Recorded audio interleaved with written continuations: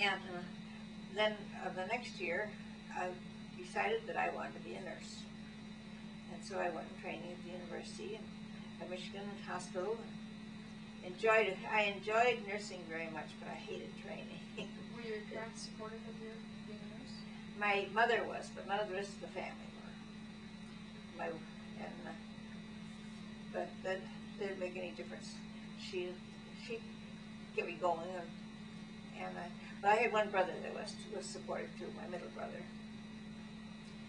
So wasn't it kind of unusual for women to do things against their family's wishes? Well, I more or less always had a mind of my own. I decided that's what I wanted to do, and I was going to do it regardless. Well, the first year I was in training, I was sick a lot and got pretty far behind in my studies, so I gave up at the end of the probationary period and went home and spent the next year at home. But I was still determined I was going to be a nurse, and so the next year I never told anybody, except a couple of girlfriends. I made all the arrangements to go back and training that fall, and I didn't tell my parents until a week before I was ready to leave. And of course, I had all my books and my uniforms and everything from the year before, so I didn't have to make any extra preparations to go about it. After I graduated from high school, I worked in the soda fountain in Saugatuck in the summertime from 6 in the evening till 12, and it was really just a lot of fun because there were 6 teenagers doing it. It was a big place, and we met a lot of the summer people and just generally had a good time. And training was hard, a lot of work, and with long hours, and we had to really keep our nose to the grindstone, but I was very happy with it and thoroughly enjoyed it. And then I worked for 2 years after I graduated. And in the meantime, I had met this young man from Niagara Falls, New York, and we decided that we were going to get married. But he wasn't through school yet, and his parents were very much against our being married before we were through school. How did you meet? On a blind date that I was very much opposed to going out on. But I liked him from the first time I saw him, and he did me. So it went, and we had a wonderful time in those 2 years. Can you say something about how he proposed to you? It was we were married in June, and the the stock market crashed in October. But he did have promise. He had worked at the Carbide in the summertime, so he had the promise of a job there when he got through school. So he never was without work, but it was part-time during the Depression a lot of the time. And but we kept our heads above water. Incomes were very low, but we managed to keep within them and have 2 children. Backtracking a bit, I was widowed at 43 and had both children still in college, so I went back to nursing and worked in nursing until I retired in 1966. So you had stopped nursing for a while? I didn't work all the time.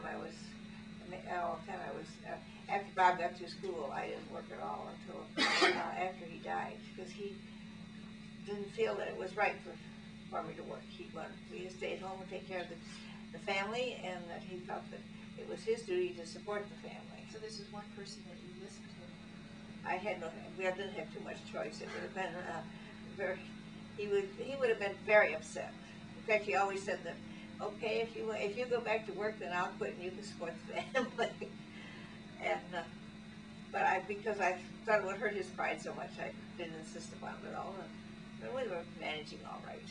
But after he died, I had to go back to work, both financially and emotionally, because I was so very lonesome with both children away in school and all by myself, so that if I hadn't gone to work, it would have been very difficult.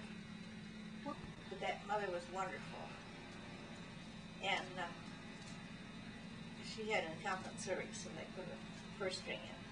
And then she had a couple two and a half years later, she had a perfectly normal little boy.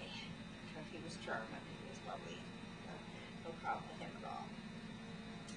So when the kids were old enough to go to school, the mother was so impressed with the care that Kirsten had had in the nursery that she went in training, and she is now working in the intensive care nursery.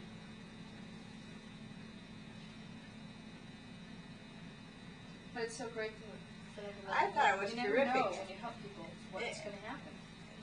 Well, I've often wondered about Kristen and how she was doing, and because she was the kind of a preemie that you would expect not to be completely normal. And she did have some eye problems, and she did have some neurological problems, but they cleared up. I think she had some surgery on her eyes. And but when you think of 2 pounds and then getting a scholarship for college. An athletic scholarship, yeah. Did you write back to her? No, she was in Seattle. I talked to her. I called her on the phone. Thank you for it. But, so that was just great. When it came, I thought, who's getting married now? Before I opened this, does that look like a wedding? You got a varied experience in the Girl Scouts. And that all counts when you do go to work for money. No, didn't have any bearing on on nursing at all, I don't think. Well, I know how to run things. You had to run Dr. Clark's office for him, right? When you first went back to work. Yeah, that wasn't, running his office wasn't good. The first part of his was the bookkeeping and the paperwork. But that's the worst part of what's anything these days. And I worked hard, really good. But I enjoyed it. I made a lot of friends. And he was easy to work. He was nice to work for. This man that I worked for, Seattle, was very easy to work for, but it was boring. And that's when you went back and took the education and training Then for the babies? well, I went back. Then I couldn't stand that place, and I stood it for 4 years, and I figured I just worked 4 years. I worked there 4 years, and I still disliked it as much as I did when I started. It was time to get out, so I quit. And that's when I went in the nursery working. And then when I had the chance to go in the nursery, I thought that'd be great. And this superintendent of nurses called him to ask him if he thought I'd make a good nursery nurse, and he said, "She might as well. I've never in my life seen anybody so crazy about kids." Yeah. So. But you did have to go back to school at some point, right? Well, that was later. That was after I went to group health. That then they sent me back to take the preemie course. And how long was it? It wasn't too long. I think it was a couple of weeks was all. Oh, I thought you had to really go. No. Well, I did, but it was quite intensive. But it wasn't. It was like all day. Oh yeah. Oh, I was thinking you went evenings for a long time or something. No. It was a big deal. And as I say, it was very good. I really learned a lot. But of course, by this time I had worked quite a bit in the nursery too, so that I had a little background and knew what I wanted to learn. And we had very good instructors and very good group discussions. And we actually worked in the premature nursery in the university. And with some of the equipment that we didn't have at that time, but that we got later. I guess the other thing that you got called back to Well, work. then they had the nursing strike, and they called me back, asked me if I worked from home nights, and I did. And that was the most gratifying thing that ever happened to me, because there were times, because I was in charge, and there were times when I thought everybody hated me. And I did have some help that was anything but help. They were just troublemakers. And when you're as busy as we were, and you had the responsibility for all the brand new babies and sick babies, you don't want to be bothered with that sort of thing. You need help you can depend on and cooperate. And I didn't always have it. So as I say, there were times when I thought everybody hated me. And but when I went back, this night. I never got so many hugs and welcomes in all my life as I did that night. But the thing that I thought was the nicest was both the doctors and the nurses. And one of them said to me, she said, "You know, nobody's ever appreciated it until they aren't there." Yeah. And but this one girl that had worked for me was working nights. And when she came on duty, she said, "Oh, am I glad to see you. All this time I have wondered where you were, what you were doing, how you were, and I missed you." And she said, "You know, you ran a tight ship, but I learned more from you than anybody else I ever worked with." And I thought that was one of the nicest compliments I ever had. And the other thing is, do you have any idea in all those years how many little babies' lives you saved? Oh, heavens, no. Just as How many as we, per month? How many? just as many as we possibly could. And it was hundreds. And sometimes we weren't so fortunate. But I think the nursery is probably the happiest. I think maternity is the happiest part of nursing that you can have. That's the happiest part of the hospital. Oh, yeah.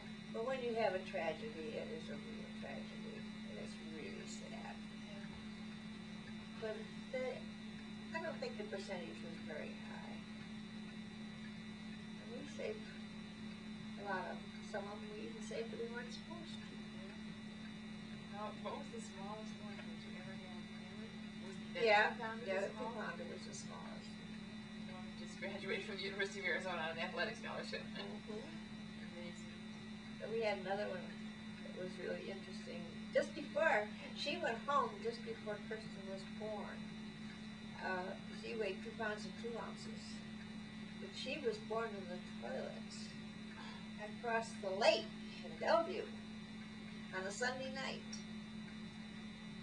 The parents had just bought a station wagon, and they had put a mattress in the back of it so that the mother could rest in there, and they were on a camping trip. They had another boy older than this little girl, and they were going on a camping trip on Monday morning, and on Sunday night, this little gal was born in the toilet. Father picked her up and picked her and Mommy up and put them on the back of the station wagon and put her in the shoebox. And I took her to the hospital. He was so excited he couldn't find the emergency entrance. But he finally got her to the hospital, and she was a pretty good little fucker, but she was so tiny. And all I could think of when I went to feed her was an old lady, because some of these prematures have the white hair on their face, just like old ladies do. Oh. And every time I go to feed her, she says, "Where are my cheeks?" Because her cheeks were all sunken in. But she made it. So that mother kept in touch with me for a long time, too. Oh, no, you've always had pictures. Yeah. All your babies. I've got a lot, not all of them, but I've got a lot of them. Along with your grandchildren and great-grandchildren and Yep. all the rest of your babies. My rogues gallery. Yeah. So maybe you've answered one of the questions that I was thinking about asking, which was that it sounded like you had to really push in order to go into nursing.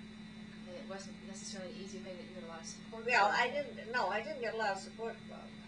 My mother was really the only one that really supported me. Then my brother came to my rescue, and he'd send me some money once in a while, and he was he was in favor of it. He didn't object to it. But my oldest brother, my sister was very indifferent, but my oldest brother and my father were very much against my going to nursing. So I was going to ask They wanted me to be a dietitian. what was the compulsion? What allowed you to have such strength to go into it? Well, Even though you had the opposition? I'd always been, when I was just a little girl, I couldn't have been more than 8 or 9 years old, I read The Life of Florence Nightingale. And I thought, oh, wouldn't that be wonderful? That's what I'd really like to do. But I didn't really think I had any possibility of doing it. And I didn't really have any idea just how to go about it until one day when I was working in this soda fountain. There was a girl that came in who was in training at U of M. And we were talking about it. And I said, oh, I think that's wonderful. He said, well, why don't you do it? And I said, oh, how could I? How would I go about it? So she told me. Just send in your application. And then so I did. And I was accepted. And did it cost anything at all, or did they pay you, or? Yes, I don't remember. It was no, they didn't pay us. There was a small fee that we had to pay. I don't remember how much it was, but it wasn't very much every year. And they furnished our uniforms and our shoes and our books. And your own board. Yeah. And you worked pretty hard for it. And then we didn't. The first 2 months, we just had classes, and then we went on the boards at 3 o'clock in the afternoon for 2 hours to do evening care. And I'll never forget this one time. I had a little 4-bed men's ward to give evening care, because they were supposed to wash their faces and we rubbed their backs and they brushed their teeth. And if they didn't have teeth, we were supposed to make applicators for them to clean their mouth with. Or no, if they didn't have a toothbrush, we were supposed to make little applicators for them to clean their teeth with and clean their mouth with. And so I asked this one old man, he was around, I suppose, 60, 70. He was an old man at age at that time. He had a toothbrush. So I very busily made him look with some applicators and so gave him some mouthwash. And these other 3 men were just washing me so closely, never saying a word.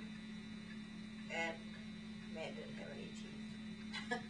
And they just howled. Not one of those 4 men said a word, but they just howled and I didn't listen. I felt about, yay. And I never forget. I was so embarrassed. But those were the things